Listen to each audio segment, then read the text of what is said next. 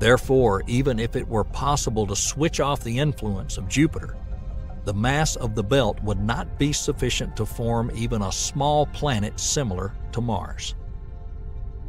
Finally, the least apparent but most significant consequence of Jupiter's migration was the likely destruction of the first planets in our system. The solar system is really different from other systems. Many of the known planetary systems similar to ours have super-Earths in their composition. These planets are larger than Earth and consist of either rock or gas or a combination of both. So why don't we have planets like that in our system? Astronomer Konstantin Batygin suggests that such planets may have existed in the early days of the solar system.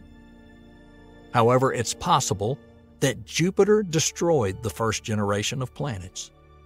The gravitational influence of Jupiter, which hypothetically traveled close to the Sun and then back to current orbit where it is now, led to the collision of the forming planets.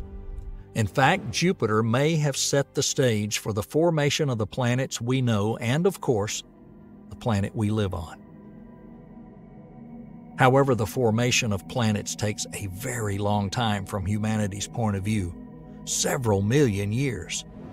Therefore, Mercury, Venus, and Earth continued to develop from an already slightly depleted protoplanetary disk.